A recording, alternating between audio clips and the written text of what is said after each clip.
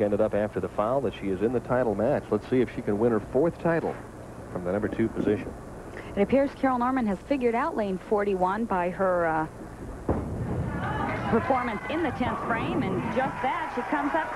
She moved in a couple boards, Denny. You could tell by her angle to the pocket. She's playing more around the 2nd arrow now, not pointing the ball up the pocket so much. 12,600 for first, 6,300 for second, and so on down the line here in the $70,000 Columbia 300 Open. And you see this pendant here, the diamond pendant, that was given to Donna Adamek by the good folks here at Holiday Lanes, and they gave one to Tish Johnson as well. So every year, whoever wins this event will receive one of those beautiful pendants, and Donna right now is looking for a matching set.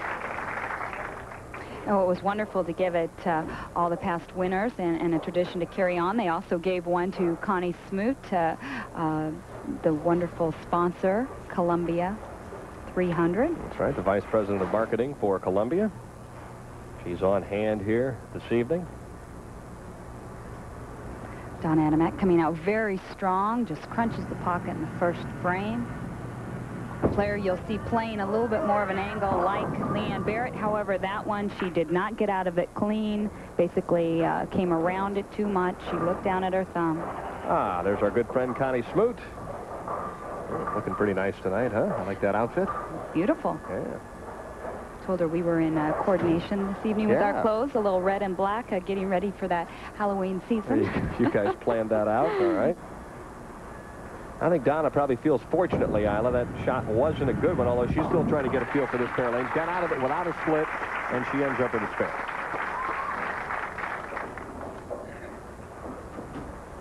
Carol Norman making some major career decisions here recently. She turned 30. It's been a big year for her. She said, I'm thinking about finishing out the spring of next year and possibly going back to school.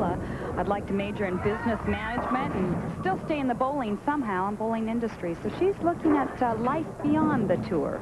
Well, she said she's given it a good 9-year shot. She's enjoyed some success, won 3 titles, won the U.S. Open, but sooner or later you have to start looking at other opportunities. Started off as a psychology major in college and then came out here on the tour, but yeah, very much wants to stay involved in the bowling industry, and maybe she could be one of those people that works as a general manager for somebody or goes to work for one of the corporations and still gets a chance to play in 4 or 5 tournaments a year.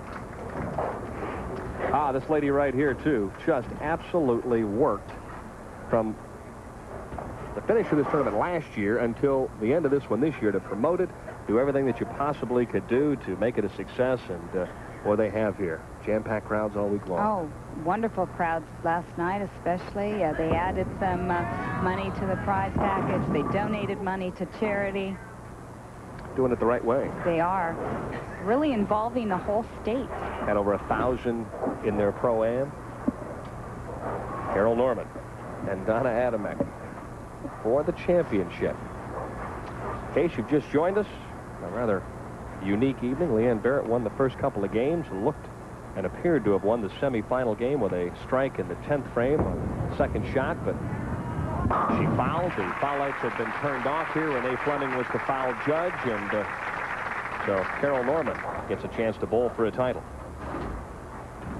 You see Donna Adamek's arm brace. Well, we'll take a look at that in a minute as we look at Carol Norman's spare conversion. A very difficult spare here this week, as well as every week. As mentioned, Donna Adamek's arm brace, she is not having any injuries to her arms at this point, but what this brace does is keep her from locking her elbow when she comes straight back. So it's basically for protection purposes. Well, it worked for Earl Anthony. Yes, it did. He never had the arm straight, right? Well, and he didn't even need a brace, right? Well, when Donna locks it, then she does develop some pain in the elbow. So she has worn this brace for a number of years now, and it seems to have been working quite well for her. Up quickly, left-hand lane posed a problem in the opening shot. A double here would go a long way. Good speed. Oh, I'll tell you what, that's a classy shot, because you know what she's done all week long here, Leila? Every pair of lanes is different in this particular bowling center. You don't have to tell me, Denny. She has made the subtle adjustment, and quickly, all week long. That's why she's the leader. Well, one of the best players on tour, really, for changing lanes, changing equipment quickly. I followed her, Denny, and I noticed she might have 2 opens in the first 5 frames, but she always seemed to string together some strikes and still pull the game out. And her scores were remarkable for what we were bowling on. Miscue for Carol Norman in the 4th. He was trying to battle and find some kind of a shot, a little consistency to put a little pressure on Donna Adamek, although right now in the 4th frame, it wouldn't appear she's going to be able to do so. She's down by 26. Carol Norman really at this point having to make excellent shots. She does not have a lot of room to the right. She cannot go away with the ball. It will not come back. If she pushes the ball up towards the pocket, it hooks up high. A perfect conversion here. She hits on the left side of the head pin, throws the head pin right into the 10 pin. And a big sigh there. Not an open frame, something she does not want to give to Donna at this point. Last 2 counts at 6 and 6. Boy, got to start hitting the pocket. More speed here. This is direct play here. She leaves the solid 7. Boy, gutsy shot that time by Carol, who just reared back and threw that one hard. Once again, Carol playing very direct right in the track area, right around that 2nd arrow, maybe around the 12th board on that shot. The ball coming up flush. 4 pin just lying down, not taking out the 7. It did not do its job.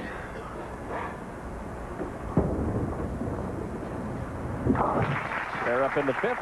Donna Adamek working on a double. Would extend the lead to 37 if she strikes on this shot, and the right-hand lane has been a good one thus far. 18 career titles, 3rd on the all-time money list. Regardless of where she finishes here tonight, she will surpass the $400,000 career earnings barrier.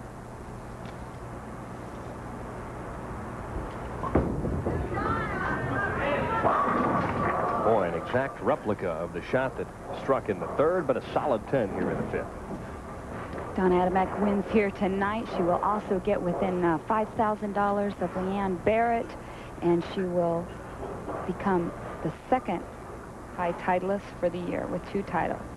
And you can see there her elbow slightly bent, just not completely locked. And there is a difference between locking your elbow and just slightly bending it. Sometimes it doesn't appear to be that way. Like a miniature version of RoboCop down there, huh? Exactly that, the miniature version. She stands about 5 feet, no, about 5 feet 2 inches. Power packed, up by 26.